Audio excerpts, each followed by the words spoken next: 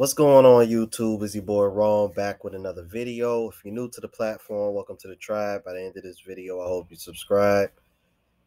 I've tried my best to stay away from this topic for so long, and a lot of subscribers have asked me to speak on this particular topic and this particular issue. So with that in mind, I want to start this off with a disclaimer. If there's anybody that's watching me that is part of the rainbow community, is what I like to call it, because I can't keep up with the words and say them in order all the time correctly. I am not a transphobic person. I am not gay phobic or any other kind of phobic that you want to call it. All right. But I do understand the frustrations that most people are having when you see where the world is trending to now. And apparently, even other countries don't want nothing to do with this. And you'll see that in some of these, in one of these clips that I'm going to show you later on in the video. So, disclaimer, I am not a transphobic, gay phobic, any of that. All right. But I will say this is one of the reasons why I started traveling, because I don't want or can't stand the thought of having to raise kids under these kind of conditions, because I can see how it can be confusing to children if it's already confusing to adults. All right, so I'm gonna quit talking. Without further ado, let's go ahead and jump into it. This person just came into the bar and said, "Hey, what are your pronouns? You kind of look like a they, them." And I hated that they were right. What you want? What you want?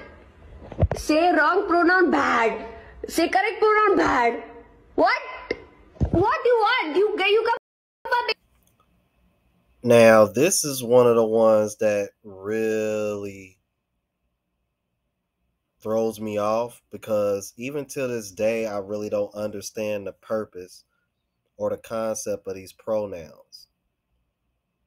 Because I remember, so for y'all that don't know, I have an older sister who is a lesbian. I prefer to call her bisexual because she had 2 children before she started dating women exclusively. But I digress. She had a conversation with my cousin who's gay, and he asked her, "What are your pronouns?" And my sister was just kind of like, damn, I gotta download some more of my clips, because this would have been a good time to say, ain't nobody got time for that. That's pretty much what my sister was saying. So it just goes to show you, I don't know, it just seems so unnecessary to me, in my opinion. All right, that's just me. And I'm not saying that to be disrespectful. I prefer to just call people by their name to keep it simple and easy. That way I don't come off like I'm being disrespectful. That's just I treat transgenders the same way, because I think that's pretty cut and dry, and that way it avoids all the BS. But let's keep it moving. Megyn Kelly's done playing games. I started off being like, I understand, I have empathy for you, I will use your pronouns of choice. You know, I'm not going to say you're a woman, but you're a trans woman. And now I am realizing that all of those things are gateway drugs to the co-opting of female sports, and the word female, and the word woman, and breastfeeding, and childbearing, and menstruation, of all the things that are under solidly the list of what is a woman. You don't know the first thing about being a woman. You have no idea what the average woman has been through the course of her life. the challenges we have, the beauty of being a woman, the softness of being a woman, and you never will. And I'm done engaging in this fiction, Paul. I'm done. I have empathy, I have compassion, but I am not willing to abandon truth in the name of sparing feelings. If you agree that we can love people without watering down the truth, type amen in the comments and click follow or subscribe for more. Amen to that, brother. And you know what? I'm really not surprised because I'm starting to see more women get frustrated by this, especially in terms of women's sports, like she mentioned in that last clip. Speaking of sports, check this next clip out. Let me just get this straight. In the last few years, a biological male has been named Woman of the Year on several magazine covers. A biological male is referenced as a top-ranking female in our White House. A biological male was named the NCAA Women's Swimmer of the Year. A biological male is making tens of thousands of dollars being the face of womanhood for Nike, for Tampax, for Bud Light, for Kate Spade, and countless other companies. A biological male took home the award for Best Actress at the Golden Globes. Are we really still trying to make the case that feminism supports women when the feminists are completely silent and or cheering on biological men taking over the space of women? She said it, not me. Oh, that ain't nothing. Remember when Caitlyn Jenner, formerly known as Bruce Jenner, won Woman of the Year? Y'all remember that?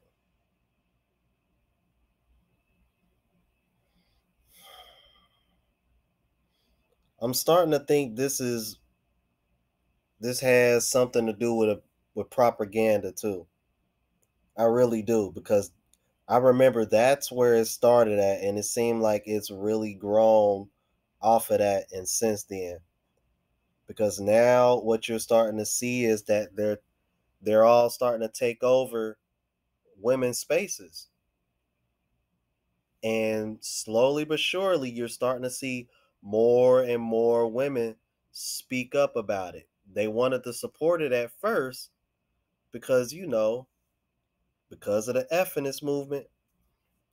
But what do I say all the time? What did I say like a video or two ago? All of this that they asking for is starting to backfire.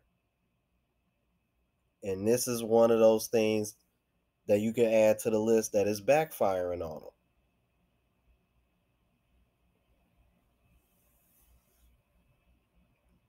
Be careful what you wish for.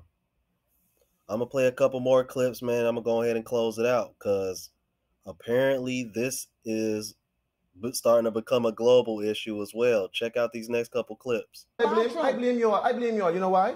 These dudes never had period one day in their life. They never had a cramp. They don't know what it is to be a woman. They now put on a dress and you all accept them as a woman? I mean, look at all the people in America. 7% of the population in America is transgender, right? How the hell the rest of y'all telling the rest of y'all 93% that this is how it's going to be. Millions of people in India are canceling Starbucks after it released an ad telling the story of a transgender woman named Arpit who became Arpita, reconnecting with the family after a long period of separation. People are mad as it promotes gender being fluid and are saying don't bring that woke Western propaganda to India. Many are also asking how come Muslim names are never used. It's a good question. Hashtag boycott Starbucks is now trending. But what do you think? I think India has every right to feel that way. I think all other countries that want to reject this, they have the right to do so. It's like the United States, I'm like, y'all got to understand that just because we're one of the more influential countries and we're one of the most, if not the most progressive one, doesn't mean that these other countries are going to follow everything that we do. Because from the outside looking in, people can see the negative effects and they don't want that. And passport bros, this is one of the things that we discuss. Because, like I mentioned before, my best friend is considering homeschooling his child because he's concerned about things like this. Y'all saw the video that I did a few days ago where they have guys in drag twerking and dancing in front of children. So don't tell me they're not trying to force this on kids in the United States.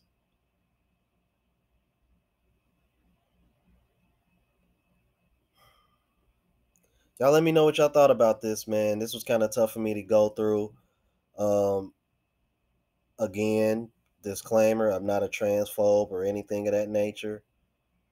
But a lot of my subscribers been asking me to cover this topic for a long time. And when I was on TikTok recently looking up content, all of these clips kept coming up. Like everything that I just showed y'all, those clips came up like back to back to back to back to back. So I kind of took it as a sign that, maybe this is something that seems to be a hot topic or a serious issue right now. All right.